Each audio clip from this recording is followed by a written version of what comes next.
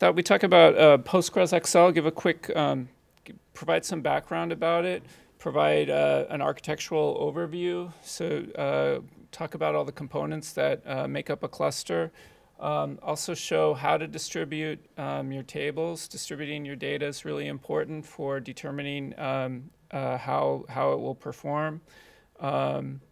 Different strategies give you better performance than others.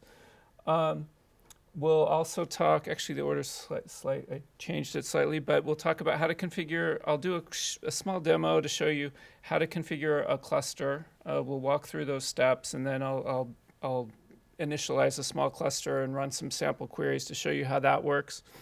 And yeah, we'll talk about the differences to Postgres and the community. I help co-organize the New York City Postgres user group. I've been working on different projects within the Postgres community, GridSQL, Postgres-XC, and now Postgres-XL. I've worked for different Postgres database-related companies over the last several years. So Postgres-XL, it's a scale-out relational database. What's kind of unique about it is it can support different types of workloads. You know, there are different, it tends to be you can use one project or another for scaling out for different workloads. Postgres-XL actually does a pretty good job for both. Like, so there's MPP style parallelism for OLAP type of queries and workloads. But it also scales for OLTP for both read and write scalability. And while doing this across the cluster, you know, the nodes aren't independent. It's not like you shard it and then they're all independent. If you do that, there might be some consistency anomalies. It's fully ACID with all of the data nodes that are involved. There's some other small changes that we've made, like multi-tenant security. You know, typically you can query a PG database and see all the list of databases that are there, but we lock that down. You can only see your own databases that you created. And Postgres-XL actually, it could act as a distributed key value store with ACID properties too. So I talked about the different types of workloads. That means you can use it as an operational data store or for mixed workload environments. So in a way, its flexibility would allow you to use it whether you're doing transaction processing, you need a key value store, data warehousing. It's all suited to that. And we try to really support as much SQL as we can. Like, sometimes in some of these sharded solutions, they may say, oh, well, we don't support correlated subqueries, for example. It's OK. You can throw that at Postgres-XL. You may run into some things that we don't support, like recursive CTEs, you know, with the with clause. If they're recursive, we support some simple ones.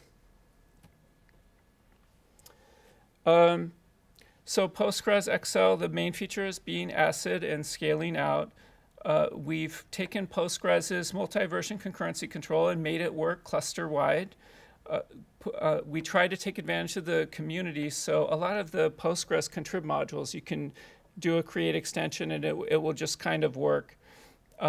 So other features like JSON text search, full text search. JSON, although it's 9.2, we need to update it to take advantage of some of the newer features. So there's a lot there to allow you to scale out, but there are some key things that are missing, full disclosure, like there's no notion of built-in high availability. A lot of times people assume that must be built in. But if you think of availability without the high in front of it, each component can have a warm standby. Just like with Postgres, you can have a standby in vanilla Postgres. It's kind of similar here where you can have a standby of everything. It won't automatically fail over itself, though. You'll have to do that. But you can also, you know, write your own monitoring script or do something like we've done before, like using the CoralSync pacemaker tandem to look for failures and then fail over. Also, it's not easy to necessarily reshard automatically. You can add nodes after you have a cluster up and running, but it won't automatically reshard your data.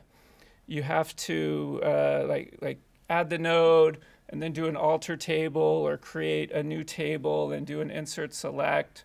Either of those, alter table I guess is easier. So that's also, sometimes people assume, oh, I just add a new node and everything's magically resharded. No, you have a little bit of work to do. We could make that a little bit easier in the future. Some foreign key and unique constraints are not supported. It will support them when it can. That means, for example, if you choose to replicate a table on each node, we can push down enforcing that on each node. So it will be supported. There are other cases where we will let you know, we'll block at creation time you trying to create that constraint if we can't support it. In terms of the performance characteristics, we ran some different tests with some different benchmarks, and these are a bit dated, but say comparing against Amazon RDS, it kind of maxed out. We were able to keep getting better performance as we added more and more concurrency at AWS. For OLTP workloads, we have in the architecture, we have a coordinator layer and then a layer that has all the data nodes. The coordinator adds about 30% extra overhead. So ideally, if we had 10 nodes, taking into account that overhead, we would like to see about 7 times the performance. But in reality, we just see, say, 6 to 6.4 times performance. So it's not going to be, quite linear.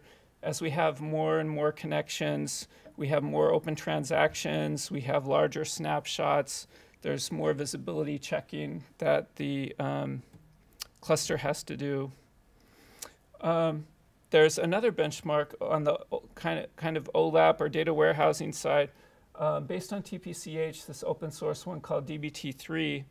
And for that one, comparing against native Postgres, you kind of see as we add more nodes, the query time decreases quite a bit. And this is where, in terms of how it performs, if you have a pretty simple schema, like a star schema that's common in data warehousing, you can distribute your fact tables across the nodes and replicate your dimensions. And that actually scales pretty much linearly, pretty close to that. I've seen cases too where just because you have more nodes, more of the data fits in memory, it's not going to disk. And with more nodes, you see even better than linear performance because it doesn't have to go to disk. But if your database is already fitting in memory, of course, you won't see that. We also ran some tests against MongoDB, comparing, say, inserts. I think MongoDB was a little faster. Selects, they were pretty comparable. Doing an update-oriented workload, Postgres-XL could handle that type of workload better than MongoDB in some tests that we did, kind of out of the box, base configuration. So one of the things we wanted to address with Postgres-XL, as I mentioned, was consistency cluster-wide. So Postgres has built-in multi-version concurrency control. And essentially what that means is readers don't block writers, and writers don't block readers. So when a new transaction begins internally in Postgres, it gets a new transaction ID. And then when statements run, they get a snapshot of a list of the internal transaction IDs. So as it's processing the data, it's always going to, or trying to fulfill a query, get the same view, a consistent view of the data. Now, when you run this, even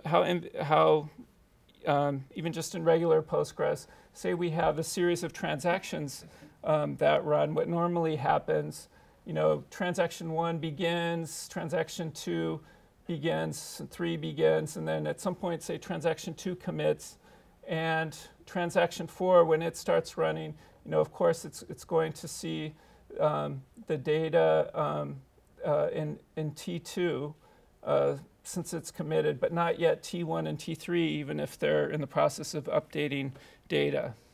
Since they haven't committed, we can't see it. If you try to roll your own custom sharded solution where you have multiple nodes and you're trying to run distributed transactions, you risk that there could be some consistency anomalies. If, say, transaction 2 did that commit right about the same time that on T4 a new select began, it could be that it committed on node 1 and then node 2. Meanwhile, on T4, it started running the select immediately after that commit, but the select started running before the commit on node 2. So that select, it would violate the C and S. It wouldn't be getting a consistent view of the data. So for Postgres-XL, the way we solve this problem is we make transaction IDs and snapshots cluster-wide. If those internal transaction IDs are the same cluster-wide, we know that what's associated with what, regardless of what node it's on. And when statements run using a snapshot, we're always going to get a consistent view of the data. So here's sort of what the main components look like, and I'll break this down and go into more detail, but I just wanted to throw it up here before I break it down a little bit more, where there's a global transaction manager, a coordinator layer, and data nodes where the user data is actually stored.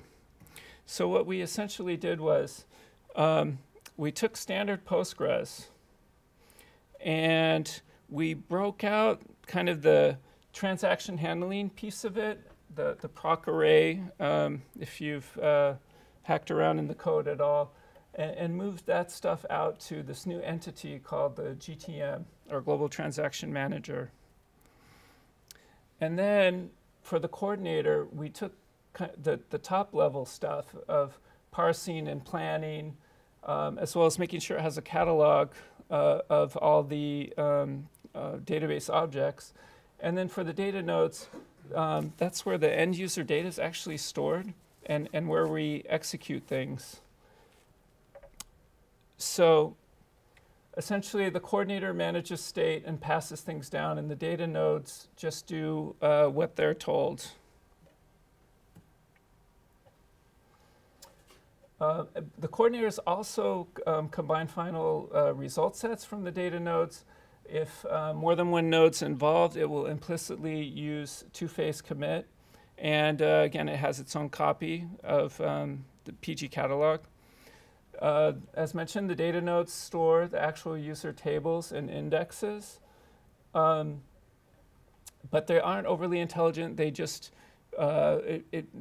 things are not, statements are not reparsed on the data nodes at all. A plan is sent down, and it does what the coordinator is instructed to. Was there a question earlier? Okay, sorry. So the Global Transaction Manager will handle all this and keep things consistent. So that means at the beginning of transactions that come into the coordinator and statements, there's going to be a lot of communication going on between the coordinator and the Global Transaction Manager. And as DML comes in, as data is brought into the cluster, that's going to get, according to the definition of the tables, it's going to be spread out amongst the data nodes. And then when you query, it'll perform the operations in parallel and consolidate them and try to get the data back faster. And again, while doing all this, GTM is ensuring consistency. So with a lot of moving parts and things looking complex, it does add a little bit more risk. We want to make sure that things can stay up. So GTM kind of looks like a single point of failure, but there's another entity we added here called the GTM standby. So the GTM standby is kept up to date about what all the current transactions are that are running in the cluster. Another concern in looking at that diagram or architecture is it kind of seems like GTM could also be a bottleneck. Every single transaction statement has to interact with the GTM. So to get around that problem, we have this new object or this other entity called the GTM proxy. And essentially the way that works is, say you have a couple hundred connections to a coordinator and 10 simultaneously say, begin transaction. Instead of talking directly to the GTM, they'll talk to the proxy. It speaks the same protocol, so it looks like a GTM, but it'll group those together and just send one request across the network. And lock that critical section of code briefly and grab a chunk of 10 at once, and then send it back to GTM proxy, which distributes it back. So this cuts down on network activity, reduces having to lock that critical section of code as much, and just makes it run more efficiently. In terms of data distribution, there are a couple of strategies you can use in how to place your data. You can choose to have some data is completely replicated, so an exact replica can appear on all nodes or a subset of nodes. This kind of makes sense for your static data, your lookup data, state codes, things like that. So it's good for read-only, read-mainly tables. If you're doing data warehousing, it's good for dimension tables so that it can join with larger fact tables. And we also employ some improvements like, although logically in that diagram I showed the coordinator and data node separately, they really can be co-located on the same server. So you can configure it so it knows if we're attached to a coordinator and we're looking up a replicated table, just connect to the local instance. Don't go across the network. But replicated tables will be bad for write-heavy workloads. Each of those updates has to go to every single node if you're doing that. So if it's a very active write-heavy table, you don't want to use it. And we do some things to try to avoid deadlocks on those. Other tables you can choose to distribute where there's not where it's not an exact replica of the table, but the data is spread out amongst multiple nodes. And this is better for write-heavy tables. So instead of one single node just being hammered with writes, you can spread that workload amongst multiple nodes and get better total throughput that way. It's also good, though, for in data warehousing, if you have these tables with hundreds of millions or billions of rows, just spread them out amongst multiple nodes so that when they're queried, they can be queried in parallel. And in terms of how to distribute the data, you can choose how you want to do it. Hash makes sense because we can map it to a particular node, but there are also a couple of other methods provided, like round robin. Say, it might be you have a table with a single column. It's really long. Maybe it's log data. Kind of doesn't make sense to bother calculating a hash on it. It's not really going to be used as a key. In that case, it will just try to evenly spread out the data.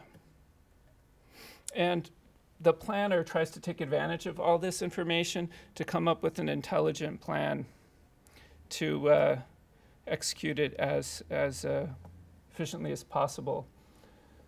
So again, high availability isn't built in, but you can set up standbys, and it will just take a one-line command to say, node failover to bring it up.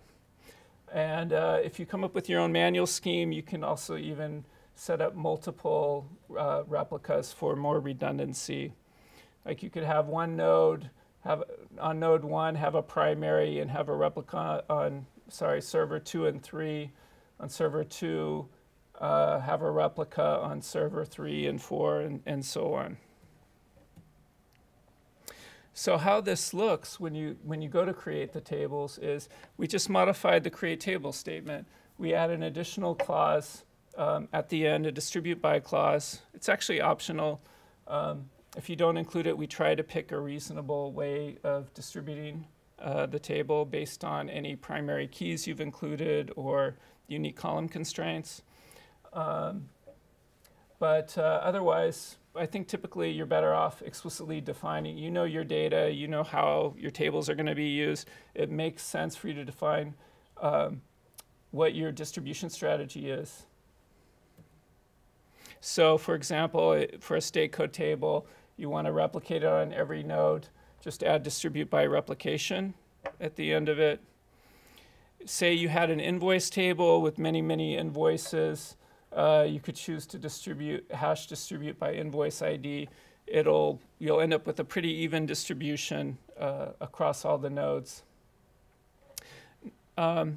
As a more complex example, let's say for that invoice we had a bunch of line items.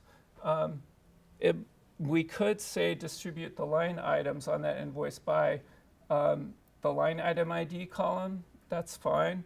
But there's a foreign key on invoice ID to the parent invoice. And we know that these are going to be being joined together a lot. Or we know our application where, because that's a foreign key to the primary key. So instead, it makes sense on line item to go ahead and distribute by the foreign key of invoice ID. That way, whenever we run queries that join these two tables together, it's just going to push that join down.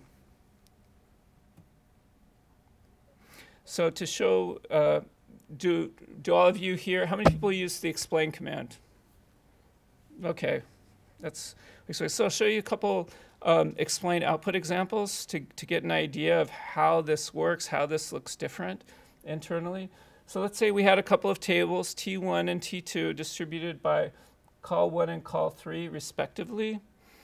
If we have a query that joins on those two distribution columns, the explain plan is going to look pretty much like a Postgres explain output. It's just going to include data node information, where it's pushing it down to. It's very similar. But if we change this up a little bit and make one of the join columns a non-distribution column, then the plan changes. It looks a little bit different. Instead, what we have here, when it's, I guess, doing a sequential scan on T1, it knows that T2 that it's being joined with is hash distributed on call 3, which is a join condition. So it's actually going to distribute the results by that. So data is going to get shipped around directly, data node to data node. And move data to where it can be joined locally, and only move as much data that needs to be moved to fulfill the query. So yeah, the purpose of this is just to point out, we've spent a lot of time in the planner and executor to try and efficiently handle all these different scenarios and stress the importance of thinking about how you lay out your data. I also want to mention, so Postgres does not have query parallelism yet. That's kind of a topic going on where that's coming soon. But you could use Postgres-XL today to help you with that. So today with regular vanilla Postgres, let's say you have a 16-core server and you just have one user running one query. Maybe it has to look through a lot of data, I don't know, hundreds of gigabytes. Someone has, some reporting user, they have the machine to themselves, even though, so it'll go off and query, but it's pretty much just going to use one core, and you're going to have 15 idle cores sitting there, which is not the ideal situation with Postgres. But with Postgres-XL, it's possible to configure multiple data nodes on that same server. Think of it not as a physical unit, but more of a logical unit. With multiple of those configured, we can get all those cores working and churning through that data and getting your query results back faster. Like I think in one test I did on an 8-core box, Yeah, I think I ran some TPCH type of queries, and they were typically, because there was some sharing, there's some sharing of resources, of course, memory, storage, and whatnot. But for my sample workload, like, it was about 5 times faster. So it's not going to be 8 times faster necessarily. Depends also on your hardware, but you can definitely get a boost taking advantage of having more of those cores available.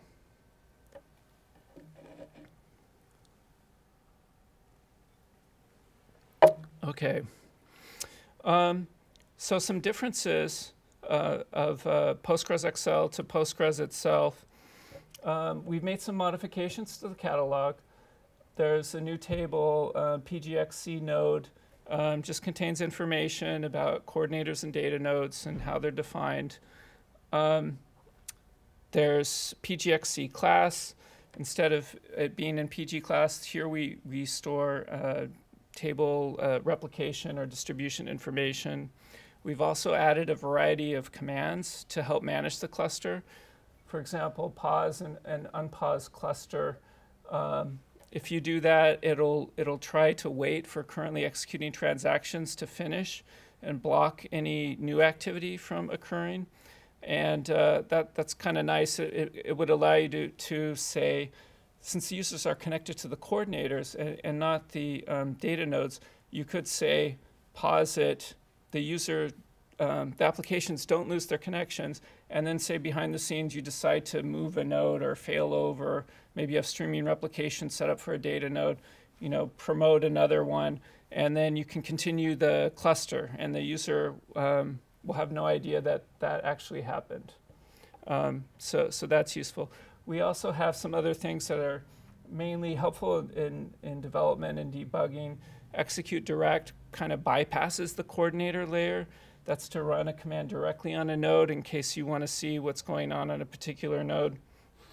Since we have all these connections going on between all these different nodes, we take advantage of connection pooling. So we can free connections with the clean connection command. And then defining nodes, we have a create node and alter node command. So there are a few differences. We also have a utility to clean up, since we implicitly use two-phase commit in some cases when we need to. There's a little utility for cleaning those up in case, say, a crash happened of a data node in the middle of a commit, and there might be a prepared but not committed transaction around. If you do feel like going and looking at the code, it's pretty easy to see what has changed in the code. Just look for these if-defs. I think recently we haven't been as strict, but for the most part, you can pretty much fairly easily see, oh, okay, here's how they did that and modified the Postgres code. So the community, you can go to this website, postgres-xl.org, to find online documentation, links to support or SourceForge. We actually would like to move it over to GitHub instead of SourceForge. Should be doing that in the near future. Again, docs online. You go to files.postgres-xl.org. So what we'd like to do moving forward on the roadmap, unfortunately, we're still on a 9.2 base. I know it's starting to show its age a little bit there. We have to get caught up. So we want to catch up to the Postgres community.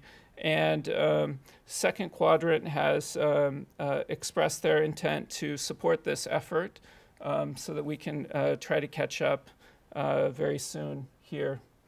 And we'd also like to make XL a more robust analytical platform. Postgres has foreign data wrappers, so we think we should be able to leverage this and take advantage of distributed foreign data wrappers where we could get the, if you have a sharded data source, teach Postgres-XL about that so the individual data nodes could pull in the external data in parallel. could also be a set of Hadoop files sitting around in HDFS where you can give it a list, and we could pull that in and process that in parallel. So we're excited to work on that feature. Like to change sharding. Instead of having standbys for the individual data nodes, kind of break the one-to-one mapping of shard to node where we can have multiple shards and multiple locations. That'll give us a little bit more flexibility for high availability as well. And you saw a chart earlier with this kind of complicated, somewhat complicated looking architecture perhaps. If you're doing data warehousing where you just have a simple bulk load process once a night or something, you may not, you don't care so much. You really don't need GTM. If it's not a highly write concurrent workload, you could live without it. So we could turn that off. And also native high availability. This is probably the #1 complaint that we hear. People really want to use this with high availability, but that's going to be a bit of an effort. Any questions so far before I jump into how to configure a cluster? Yes? Is this a software-only solution, or do you guys provide the hardware? It's an open source software project, yeah. How does it work with, like you mentioned that we can have multiple, we can have just one server and still use the parallelism? How does it provide that? Yeah, so you just instead of installing a data node on another server, you could say install 4 data nodes or 8 data nodes on the same server. You can configure it that they each run off of a different port. And then to the coordinator, when you configure this, you can specify pretty much a host and port number. So the coordinator is just going to connect to the local instances that are running. Yeah, and those will work in parallel. So you'll get the CPU parallelism, but they're sharing other computing resources on that same box. Can you talk about how the vacuum has been modified to work on? Yeah, sure. In the early days, so this was based on another project called Postgres-XC, and in the when we were doing testing with XC, we did see because transaction IDs are shared. If there's one long-running vacuum, it actually impacted the other servers because there more visibility checking has to be done. So we made a modification. Like I talked about the transaction IDs and snapshots being shared. The modification that we made there is we differentiated for GTM what's a transaction ID request for a vacuum, and then we made it local to only that node. So basically, it's only going to affect snapshots local on that machine and not the others, because we know this transaction ID is only going to be used on this one machine and not the other. So yeah, it won't impact a long-running vacuum on one node won't impact the other nodes necessarily. Because yeah, in the early days of testing, we did see, at some point there was some long vacuum, and then we saw performance decrease. And after we made this change, it became this smaller blip instead of a deeper downward spike. So, good question. Is the shared XID architecture, does that limit the growth of the cluster theoretically?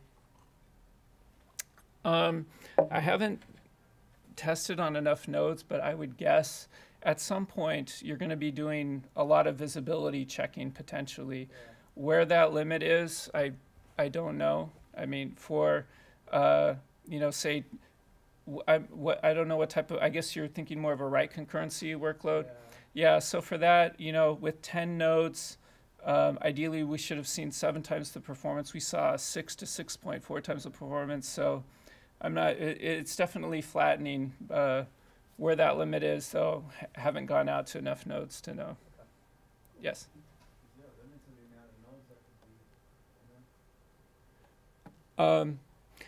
Yeah, there. I think it depends on your workload. Like, if it's write, a highly write concurrent workload, there may be some limit at some point. You have so many open transactions, and the database might have to check all these. You can perhaps put PG bouncer in front of it, actually, which could help. Could help quite a bit, actually. We haven't tried that out yet in terms of running tests that way. If you have a workload, say, where it's, you're using it to load balance reads, where it's a read mainly workload, I think there really isn't a whole, I would think that that would scale pretty well. Or if it's data warehousing where it's low concurrency and you just really, and maybe you just have one big fact table and you just want to take advantage of parallelism, then you could probably add many, many, many nodes. So I think it kind of depends on the workload. Yes? Have you looked into three-phase commit? No, haven't. We... My professor ended up saying there are some rare locking conditions that happens if you do two-phase versus three-phase commit. You can have one failure per case, basically. One additional failure case. Mm-hmm. No, we've just tried to leverage what's available to us through the Postgres code for that part and took advantage of the built-in two-phase commit capability. All right, I'll go into the configuration, then at the end I can answer more questions if there are any. In terms of configuration, it didn't show up so well. If you configure your own cluster, which I can go through the steps. It's, you think there's all these components, this must be really hard and complicated, and on the mailing list people do report issues not issues, they try to configure and they have problems with it. So start with a simple configuration first, and then once you get that working, then build out a more complex configuration. Like I recommend at the beginning, use one GTM, one coordinator, and 2 data nodes. And then from there, you can add more data nodes, add GTM proxies and standbys. But just getting something up and running with a simpler config will get you familiar with all the components. So there's a utility to make this easier. It's called PGXC CTL. You're probably familiar with PGCTL for Postgres. So kind of based on that idea. If you want to do it manually, which I strongly discourage, there are initDB type steps, like there's initGTM for GTM. You can manually configure each component. It's cumbersome. We have extra config parameters that you don't see in Postgres. Since we take advantage of pooling, you can set pool sizes and timeouts. For planning, we cost out. We want to take into account how expensive it is to ship data across the network because we get the data nodes talking to each other. So we have some costing parameters. If your network is particularly slow or whatever and you want to make that more expensive, although in general we strongly bias against plans that are going to generate lots of data to ship around. The nodes have to know where GTM is, so you got to configure the host and port. There, for row shipping, we use something called shared queues, and so you configure how much of your shared memory you want to use for that to buffer those for shipping. As I mentioned, if you want to install it yourself, well, you could use these RPMs. I didn't quite make it, but we wanted to put out some new RPMs before today. That includes some bug fixes that have been, the mailing list is pretty active.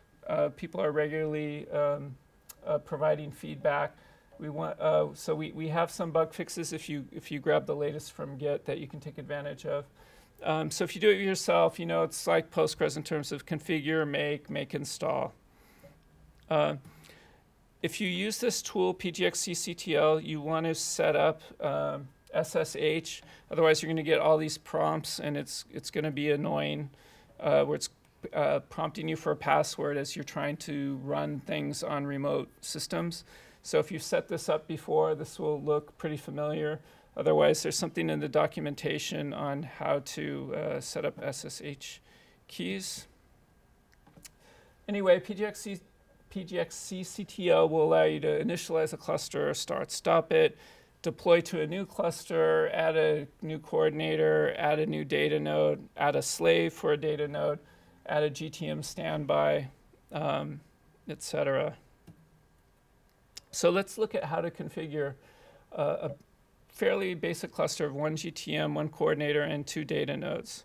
The main thing to keep in mind, or the main thing that trip people up, is they configure their port conflicts. Basically, data nodes or pooler ports are conflicting. The utility does go through this and try to look for conflicts and warn you. It won't try to, say, initialize a new cluster if it detects a port conflict.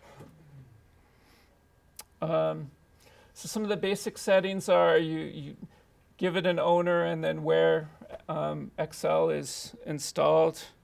You configure where GTM is, what the host is, and data directory, whether it's the master or slave. In this case, it's we just want the master.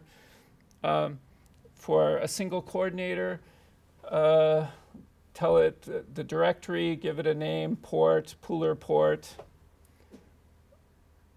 some wall info. For data nodes, in this case, if we have 2, and now maybe it makes more sense why there are parentheses there. So we essentially have a list, so you can list out what the values are for each of these 2. So once you've done all that, essentially all you have to do is run this command pgxcctl init all, and then it will go off and initialize a cluster. And I can do that here, kind of demo that. I think I have a slightly modified version here. Essentially, I took the content that's on those slides. I'm using a different directory, but it's pretty similar. If you set all that up in a config file, we just need to run pgxc. Let me make sure. I don't think I have one running. Just run pgxcctl init all, and it will go and initialize things. Now, you might see a couple messages like not found, port. It's basically checking, is there something running already? Has it already initialized the data directory yet? Those are benign error messages. Okay, so what this did was it went and initialized GTM, 1 coordinator, 2 data nodes. So now we can run, actually let me pull this up a little bit so you guys can see better for those of you in the back.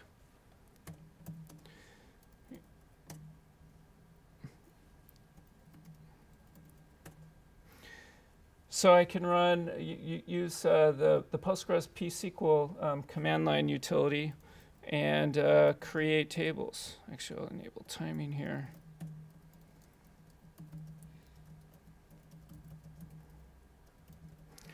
I can specify a distribution clause.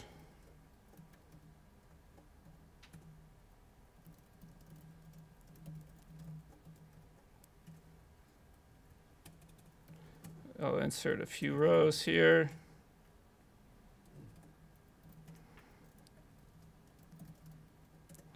So it looks pretty much just like Postgres. Behind the scenes, what's happening is if I run that execute direct command I talked about earlier, where I bypass the coordinator layer, because of the hash distribution, it looks like on data node 1, we got a couple of rows. On data node 2, we have the other ones. You can also run it this way. There's a special value column you can use here. That might not be in the friendliest terms there, the XC node ID, but here you can see that the identifiers are different, so it's actually running on 2 different nodes. We can also create replicated tables.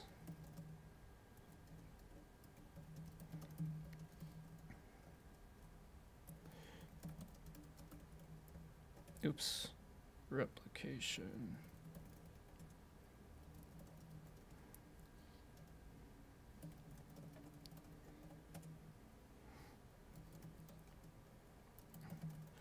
And here, if I run those execute direct commands, we should see it on both of those.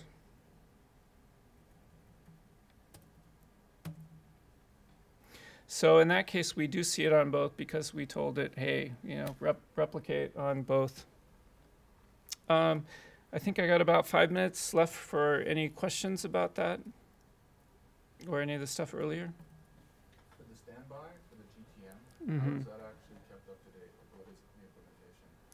It's just communication, TPC, sending it over as new transactions are, new XIDs are allocated and closed. It's sending that over to the standby.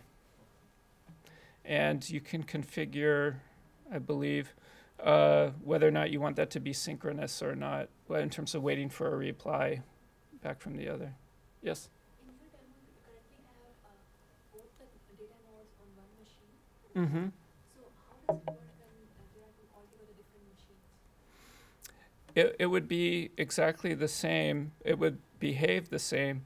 It's just that in the config file,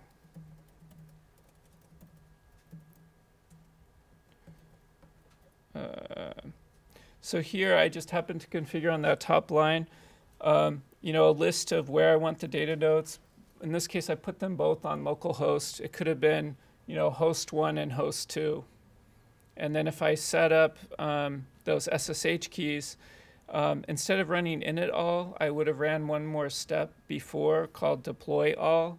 I had already got this installed, but say if it wasn't installed on that second machine, if I ran deploy all, it would have taken the binary actually and then moved it over in the same location on the other system. And then it would, at init all time, then it would have, made sure it ran over on the other system. And yeah, otherwise it's pretty much the same. Then the coordinator has a pooler, and it's any of those, like those create table statements and whatnot. It's just going to grab a pool based on the definition, whether it's a local host or a remote host, and according to what port we configured. Yes? Do you have a qualitative understanding of sort of how many people are doing this as like a POC, how many people are doing this as production, or is it hard to really understand what's being used out? I think I just have a rough idea because, yeah, being open source, people can download it and use it. I have done a couple of trainings for people that are doing POCs and things like that. The mailing list is pretty active of people using it and reporting issues. I have heard of other people using it, like banks even, and social networking companies in Asia. Yeah. Thanks. Sure. Can this work on different versions of Postgres if one node is running on like 9.2 and another is 9.1? Yeah, we modify the code directly, so it's not something you can really lay over onto Postgres. We modified the core Postgres code itself, so it's almost, yeah, I don't want to say it's a fork, but yeah, I mean, it's a different version of Postgres, yeah, that we modified. And currently on 9.2.4. Yeah. Any other questions? Okay, thanks. If you have any other questions, feel free to ask me later. Okay.